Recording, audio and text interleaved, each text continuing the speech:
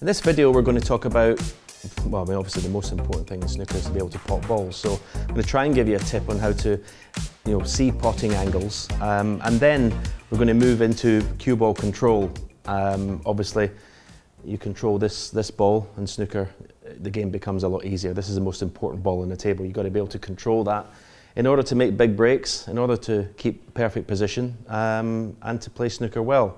So we're going to start off this a routine I did hours and hours every day when I started playing snooker, and even into my professional, because I feel it's a straightforward routine. It's not too difficult, and it keeps your cue ball control sharp. So in terms of finding a potting angle, so if we were playing this red into this pocket, a decent idea is to come round and position yourself in a straight line behind the red in the pocket, and try and see where that potting point is, which is there.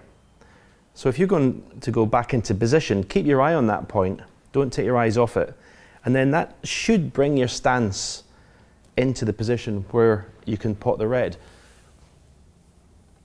In terms of cue ball control, I'm just going to play a small stun for the pink, so quite low in the cue ball, just a little stun, and there's a red in the middle of the table, in the middle of the pocket. When doing this routine, in order to sharpen your cue ball control, it's very easy, and I've done this, I'm guilty of this as well, a bit lazy, is when potting the colour, you know you're going to be on one of these reds. If you want to test yourself, play for a specific one, and then that will sharpen your cue ball control. But in order to play for, say we're going to play for a choice of 3 reds, and quite often in a frame of snooker you will play for a choice of reds. So we've got 1, 2, 3, so it's just a matter of another stun shot on the pink. Again, keep that bridge hand low, you're just stunning it, so a little bit above the bottom of the cue ball. No power required, just a little stun, and you can see you've now got a choice of 1, 2, 3 reds. You're not going to go for that one, it's a little bit tricky I suppose, but definitely one of these 2 reds you're perfectly on. And obviously in break building, you've got to play all different kinds of shots. So the first 2 shots there were stun shots, so it was low in the cue ball. If we're going to play this red, now we're going top spin. So now we're raising the knuckle of the hands, and because there's no power required, and there's not a lot of distance between the red and the cue ball, you can afford to bring your bridge hand in a little bit. Don't be too far away, because if you've got a long bit of cue there, you can see it can deviate slightly. So go in nice and close, but it's the same cue action, nice and smooth. Get the top spin. Now we've left ourselves a little bit higher on the black, so we're going to try and play position for 1, 2, okay, that red's in reserve for a little bit short. The beauty of this lineup routine is if you're a little bit hard, you've always got another red, and that's why it's a good routine for a beginner. But we're going to play this black of 2 cushions, so we're going to play with side and a little bit of stun. So the cue ball is going to come off this cushion, right hand side onto this cushion, and into the middle of the table for a choice of reds. So a little bit more power, so the bridge hand is a little bit further away from the cue ball, low, right hand side, and we've got perfect position. We've missed the black, so we start again. Always important, any routine, if you want to improve your concentration, your break building, cue ball control, if you miss, start again. Because what happens, if you keep playing after you've missed, complacency creeps in, and you lose any of the hard work you put in, you're just not going to get any better. So that was a disaster. We only potted 3 balls there, so start again. Again, stun shot, low on the cue ball. Right, we've got the same black again. So we missed the black thin last time. We hit this knuckle, which generally means you've decelerated going through the cue. It means you've not gone through the cue ball with enough power, enough momentum when playing with side to get that cue ball to hit the black in the right place. So you've kind of like, not collapsed, but you've kind of like, you've not delivered the cue positively. So let's try again. Let's try and deliver this cue a bit more positively this time. We're not learning, are we? Because I've missed that black twice, I'm going to punish myself and go for it again straight away. So the tip I gave at the start about finding the potting point, because I've missed that black twice, I'm now going to come round and I'm going to have a look at the potting point. I'm right behind the black, the pocket, in a straight line.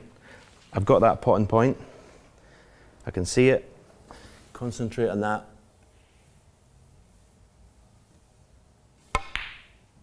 And this time, the black is in. Not the best position in the world, but I think I was concentrating more on the pot than the position that time. But it's quite a good tip to come round and just give the information to your brain where the potting point is on the black to pot it in the pocket. Sometimes you get down and, you know, in a routine like this, you can take the pot for granted, but it's very important to put every bit of effort into the shot.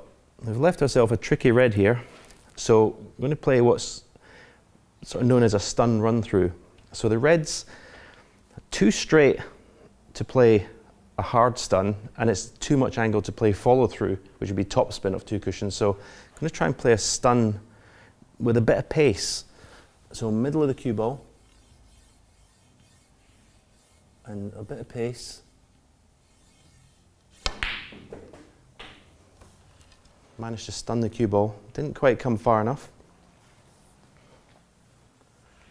Right, this black is one where you really need to concentrate on the potting point. So again, I'm going to come round, I'm going to look at the pot, I'm going to look at the black, the pocket, straight line, and I'm not going to take my eyes off that pot.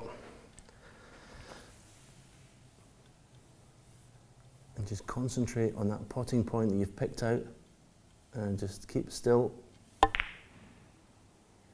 And the black finds the middle of the pocket. Middle pocket pots can be tricky for some people, and I always favour, when you look at the middle pocket from behind, I always favour, because it's a left middle, I favour the right half of the pocket. I don't try and go to the middle. Okay, the middle of the pocket, they say that's where you should be aiming, but I prefer, because we've got this drop, the pocket here, if you aim for the right half, then it's going to go in, because if you aim for the middle of the pocket, any deviation, if it catches this jaw here, it ain't going to go in. So I always try and aim just to the right half of the pocket. This is a top spin shot, so raise the knuckles, still follow through into the heart of the pocket, safely in. I used to love middle bag pockets when I was good. Going to go a stun run through here. Again, a stun run through means that we could play the shot, the pink, with top spin to follow through for these 2 reds. But a stun run through allows us to hit the cue ball more positively. So a stun run through means that basically when we pot the pink, the cue ball will kind of stop, but there'll be enough, just enough top spin just to carry it forward for the 2 reds. Middle of the cue ball. You see just enough momentum to take the cue ball forward for perfect position on the red. Okay, in this little routine so far, we've showed the stun shot, we've showed a stun run through, we've showed a little follow through. The one shot we haven't played so far is a deep screw. So if we want to play for the black here, we're going to pot this red in the middle and screw the cue ball off the cushion for perfect position. Now, chalk your cue when you're going to play a screw shot, because you don't want to rip a hole in the cloth. Important to be smooth, keep your head still. Cue ball back off the cushion. Well, I mean, we're on the black. If we're being very picky, we've gone a little bit too far, but we can still keep the break going. So black again, let's come round. Let's have a look. I mean, you'll still see the professionals on the TV doing this today, by the way.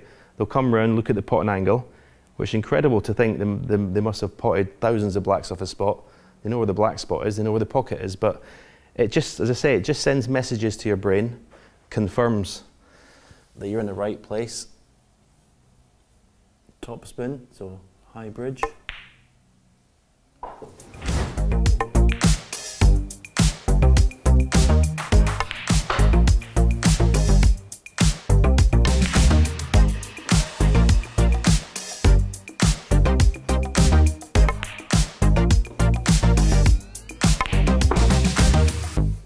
Another thing when you're playing a routine like this is when you've got to play a different positional shot. It's easy when you're just playing stuns that are the cue ball's travelling barely 6 to 8 inches. But if you're playing this one, I've got to be a little bit more power to get up for the reds.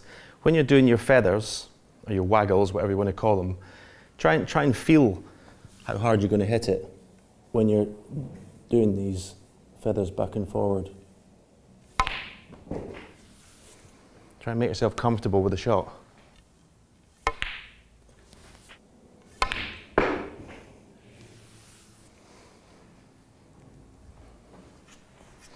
Again, this is a little bit of an unusual angle, so again, it's worth coming round, having a look at the potting point, keeping your eyes on it. Playing this with a touch of right-hand side here.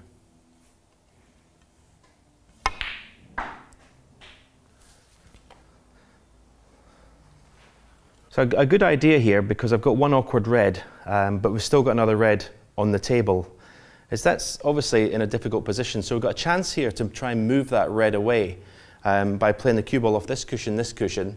But if we miss the cannon, we're still going to have a pot on this into that corner pocket of the rest, or even a pot on this one by the blue. So it's a good tip actually for if you're in a frame of snooker. If you think there's an awkward red and you've got a chance to move it in a way that if you miss the cannon, you're still going to be at the table, then you should think about that. So we're going to try and play the cannon.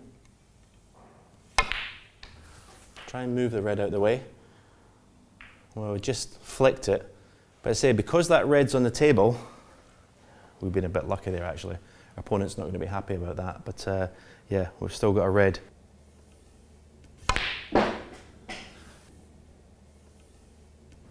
But we've missed the cannon, we've still got a pot in the black. We can still keep playing. We're losing the cue ball a bit here.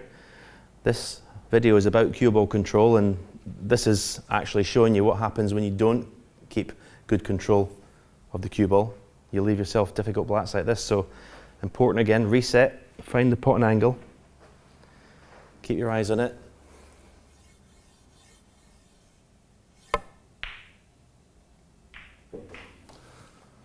The black's in, but unfortunately where the red's ended up, that is end of break. So we've done all right in that little routine.